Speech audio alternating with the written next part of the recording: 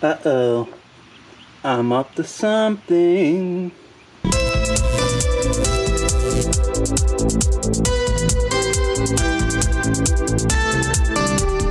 There's always something going on here at the Cars Created Garage, and today there's a new project taking place, of course, with nothing other than the Ecoboost Mustang, HPP Ecoboost Mustang. Now, what am I up to now? Well, do you remember my SHO intake video? You know, this one right here, right? Where I improved the factory intake system on the SHO by basically cutting a hole in the side and running a flexible pipe down into the fender well where I could pick up even colder air.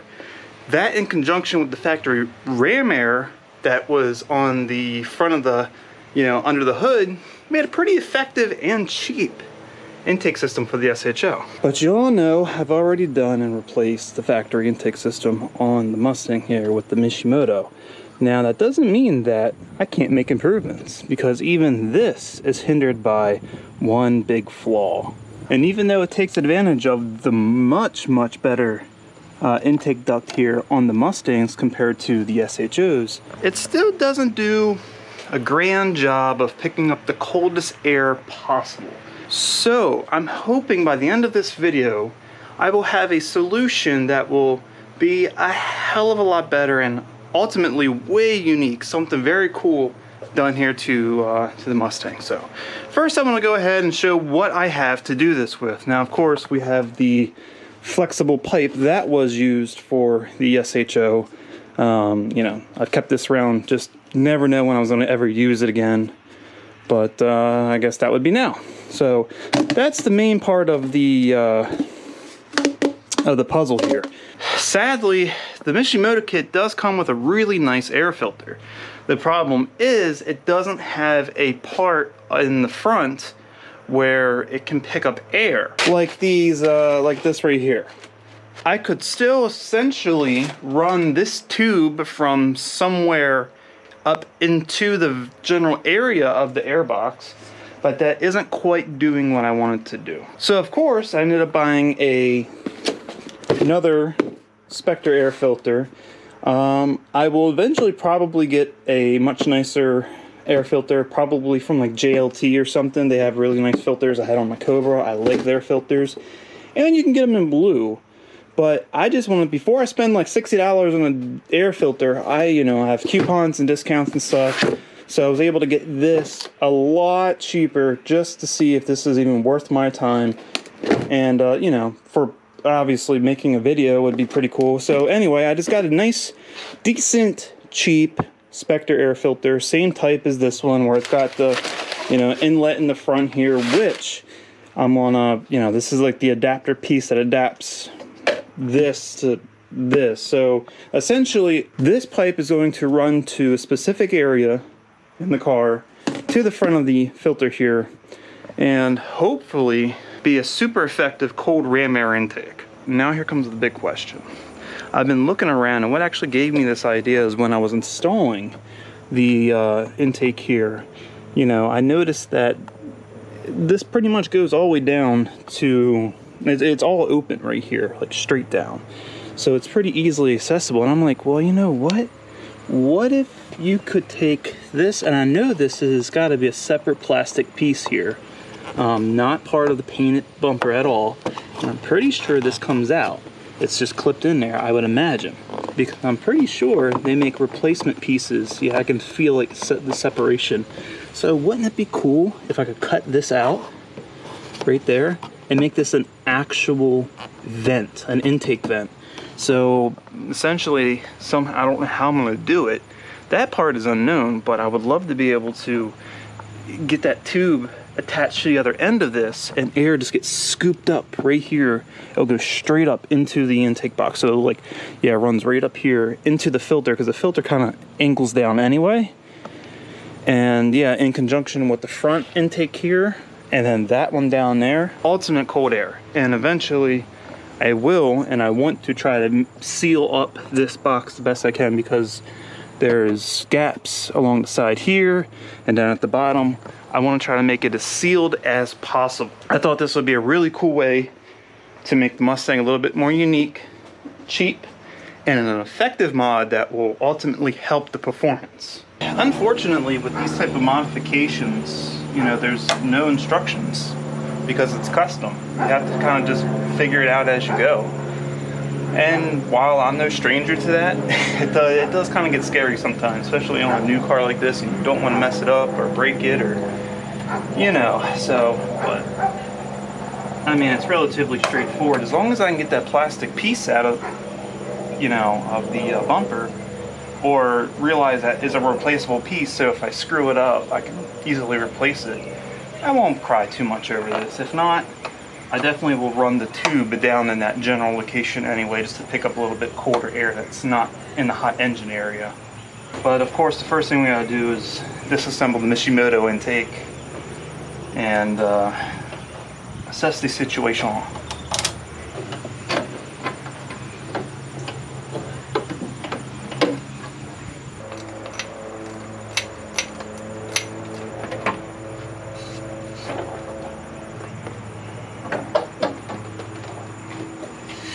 All right, intake out. Let's take a look at what we got. All right, let's take a peek down in here. See, now the only thing that kind of gets in the way, you can see the right down, I don't know how well, you can see if I stuff the camera down in here. Yeah, you can see right there the horns. So they're kind of just chilling there. Not the most convenient space, but otherwise, look how open that is. That tube should have no problem contouring right down. And if you look, it goes right, oh, I don't know if I can, right down through there. And that's where the vent is, that plastic vent piece, faux vent, on the front of the bumper is. Now the good question is, how the hell am I gonna get to it? My guess is, I'm gonna have to go under the car. Take the belly pan off, and that's the way I'm gonna access it. And I really don't wanna do that, but I guess I don't have much of a choice, do I? So I'm gonna get that done, and I'll update the video as I get that done. Okay, so this got the corner of the belly pan enough to peel it down. First thing I noticed was this excessive amount of gravel, just kind of just chilling in there. Great. Secondly, while there is massive amount of space under here, I cannot quite figure out how this piece is in here. It's definitely not secured by anything other than some type of clips or something, but I don't want to mess with it too much because I don't want to break it. I'm not entirely sure. It's a little complicated the way it looks like it's held in there. I don't know how that's in there, but regardless, I do have plenty of space to run the filter that you know, goes down in here, and this area would be a hell of a lot cooler than what's up top. Now the only other thing I can think I could do, which is also something I'm not really super interested in doing, but is maybe modifying the belly pan to make a scoop. But the thing is, you screw this thing up, and I know these are expensive. So, I don't know.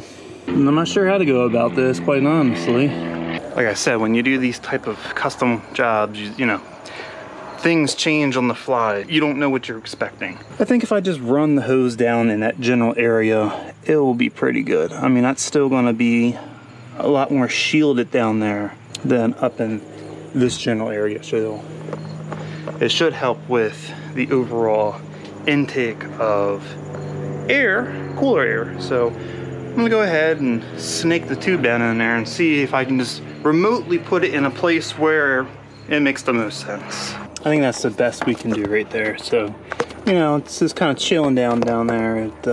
Yeah, we're just gonna hang out down there. I'm not qualified enough to want to, you know, try to figure that out, you know, and how to take that piece off. I'm sure someone somewhere knows how to do it. It's just not me, and I don't want to break it. So maybe one day in the future, we can revisit this idea and have it done maybe professionally. Right now, budget-wise, not allotted. But let's see, let's let's go ahead and mock up the filter here and let's get that set up. All right, so I know you're kind of looking at things at a weird angle. You'll be okay. Let's just pull this up here and there we go. I'm gonna have to get a clamp just to stick on there real quick.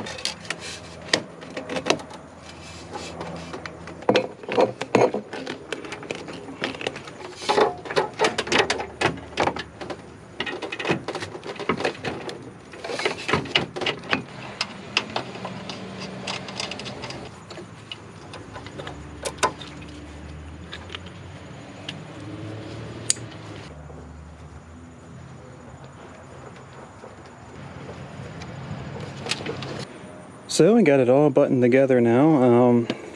I guess the only thing left to do is to go take a drive and see if it made any difference. I know just because I keep an eye on it a lot that my intake temps at this sensor right here is usually within 10 degrees of ambient on average, you know, driving around. If it's, of course, when you're sitting and everything gets all heat soaked, that's one thing, but like driving around, it usually stays within 10 degrees. Sometimes, you know, it's even 1 or 2 degrees from ambient temperature, which is good. So, you know, I don't think it's possible to get under ambient temperature because that is the temperature, but if I can get it closer to ambient and, you know, if it can recover faster, that's good. It's all gonna help, you know, bring colder air in more consistently and prevent heat soaker to help overcome heat soak longer. So, but I'm gonna get myself cleaned up here real quick. I'm a little dirty and I gotta put my hat back on. I stepped on it, so I got a bunch of dirt all over it. Look, oh my god, freaking idiot, man. But regardless, yeah, I'm gonna get cleaned up and we'll go take a drive and check out and see if it made any difference whatsoever. Oh, come on, just vacuumed. What the hell? There we go. That's good. All right, fire her up here. All right. Inlet air temp is 96, and now that fired the car up 96 degrees. Well, just for reference, it is 74 degrees outside, inlet air temp 95 degrees. So let's go drive around and see if that makes any difference.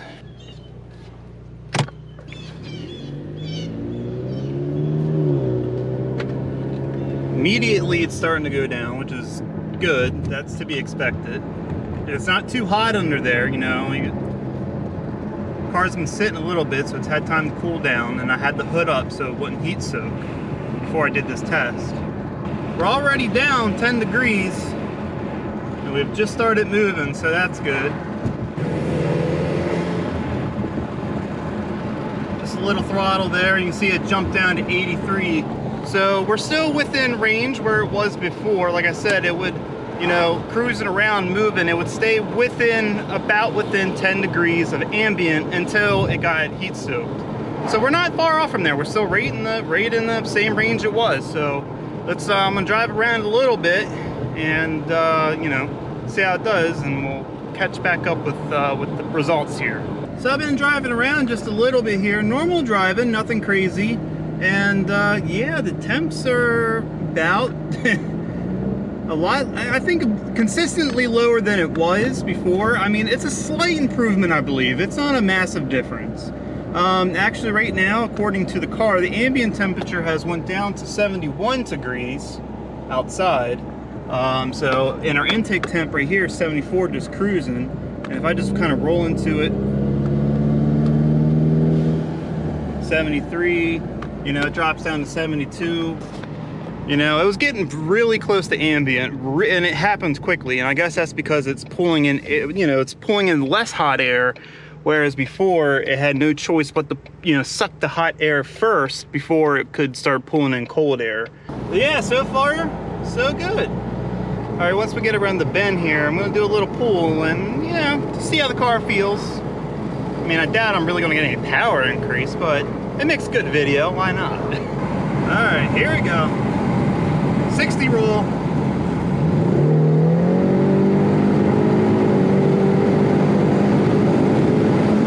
Oh God.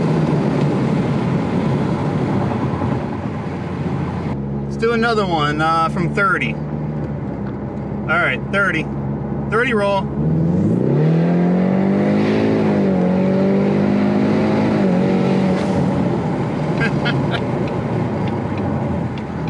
This car's fun.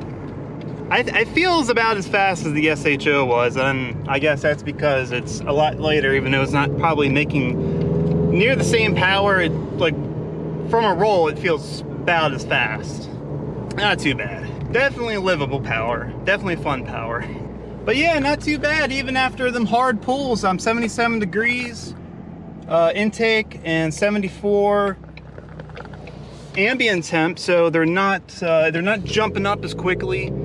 So it is helping recover intake temps, which is good. That's part of what I wanted. But otherwise, at least it's, you know, a slight improvement over it was. So, you know, I don't feel too bad about it. But yeah, we're definitely going to have to revisit this sometime in the future and see what improvements we can make. But anyway, that's going to be it for this video. So if you liked the video, please give it a thumbs up. Share with everyone you know. If you want to see more content like this, go ahead, subscribe to the channel. Keep a lookout for the next True Car Enthusiast video.